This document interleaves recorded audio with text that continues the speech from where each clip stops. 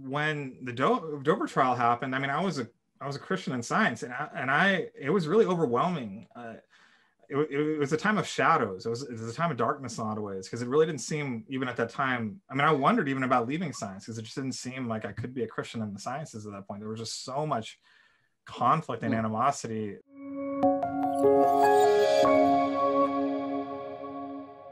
So tell us what we're looking at right now, and I'll explain it for those who are listening via audio.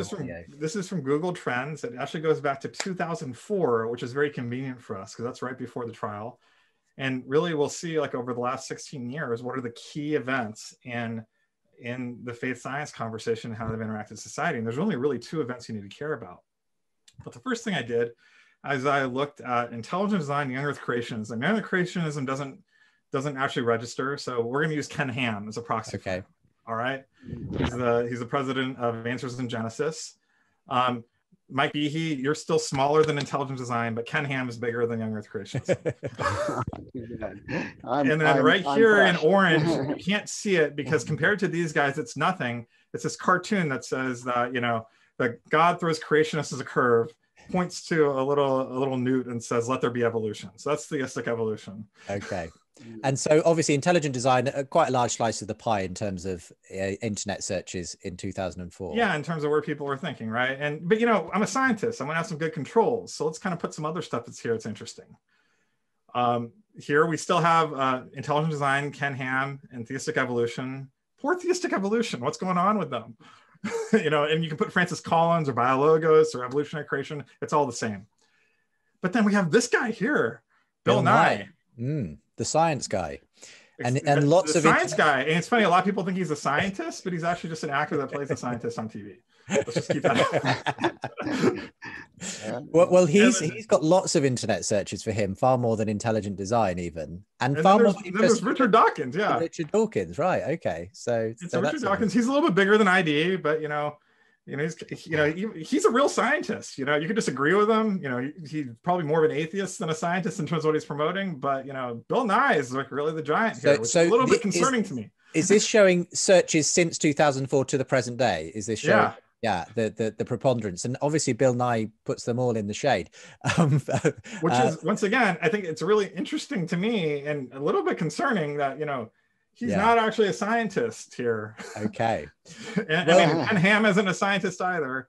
Well, show us what happened around the time of the trial, because you've been looking at what people were searching for. And so we can look at it over time. And I think this gets to really what's going on culturally here. And like I said, there's really two key events over the last 13 years. One is this big blue blob right here. And another one is this green-red spike.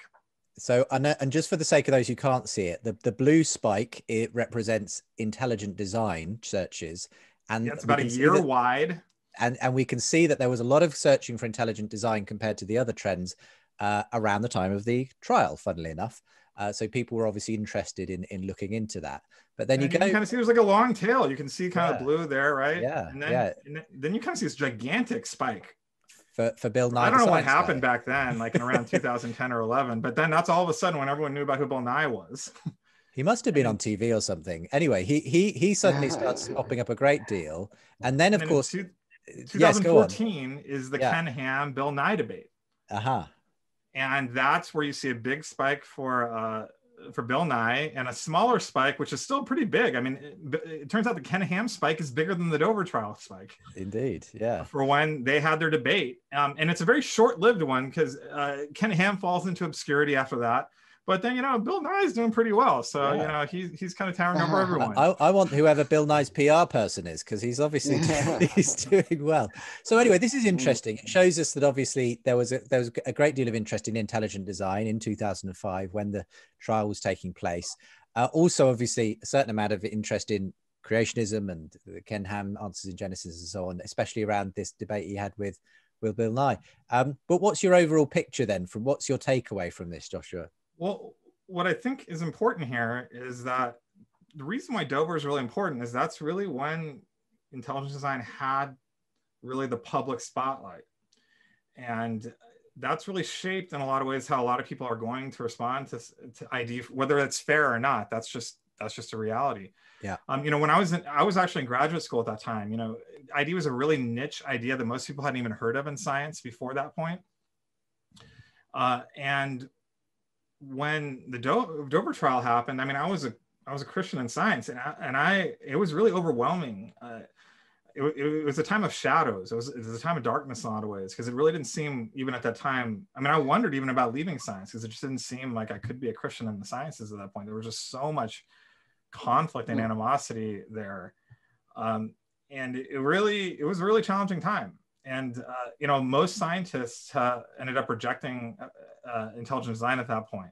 Now, it's interesting to hear Mike talk about it. We've already talked about this just a couple weeks ago. I'm going to try and summarize the best I can the places where I think we agree about what happened. I think we agree that that most biologists reject intelligent design. I think we also agree that for intelligent design to really move past the Dover trial, it really has to convince more biologists that there's some legitimacy there, and that also that, you know, until it's really done that, it wouldn't really make sense to require teaching